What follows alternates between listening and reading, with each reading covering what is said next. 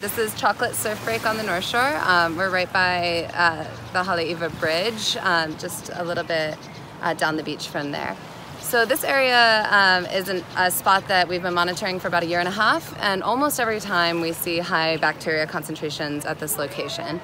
And we think this is probably due to outflow from this stream over here. There's cesspools in the surrounding neighborhood that have the potential to leach sewage into the stream water and via groundwater out into the ocean.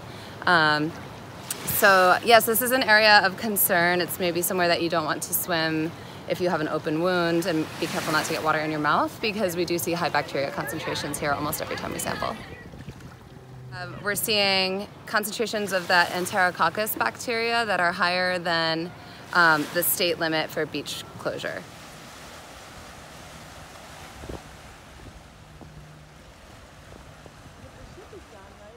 If it's over 130, that's when we'll post signs.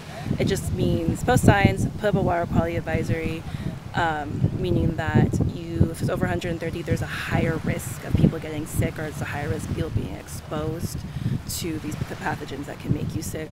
Even if the water is not brown, that's why we sample on a weekly basis. So example, we're at El Moana Lagoon right now. We sample here on a weekly basis. Just because it's discolored doesn't mean it's safe. There's always some risk in swimming in the ocean. You don't know what's in there. Yeah, so always take practice good personal hygiene, like everything. Always shower after you go in the ocean.